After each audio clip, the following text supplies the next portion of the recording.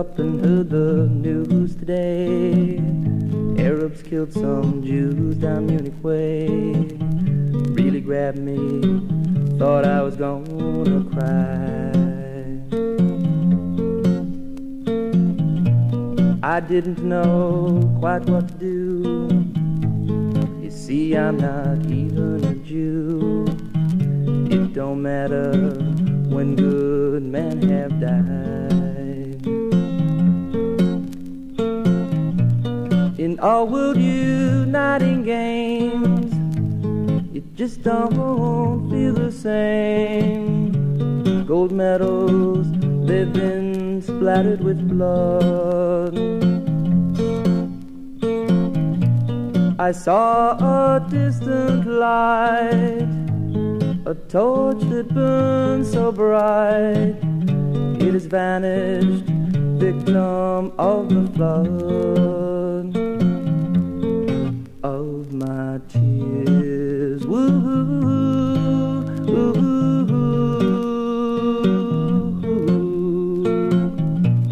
I remember yesterday, nation's anthems they proudly play, but now taps is being played instead.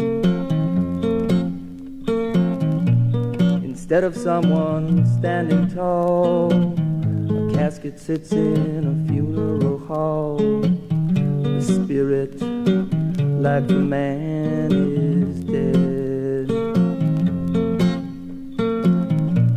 But then 4 years from now, our world might have wiser grown, and love and life might become more dear.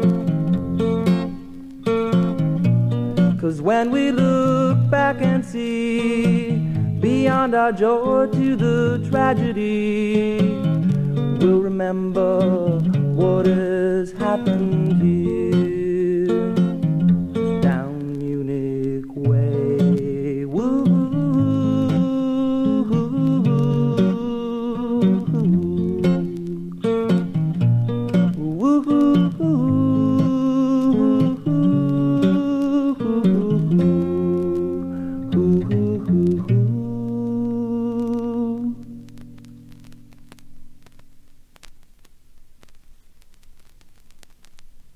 Opening the door to the Panic in Needle Park House, we saw you run into the bathroom with your ancient Flash Gordon specials hanging in your arm.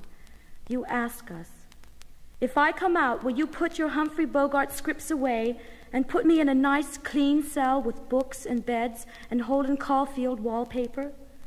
We didn't answer. We ran downstairs trying to find a battering ram to break down the Claude Brown bathroom door, so that we might become the Ann Landers of the Clark Gable 3rd Precinct. Eventually, we told you Humphrey Bogart days were over, and now Margaret Mead's specials invaded the tube. We said, in a Rod McEwen way, "Come out with your hands up. We've got you covered." No answer. "Come listen to the warm in someone's shadow, and in your lonesome city's cell, we might let you play cards."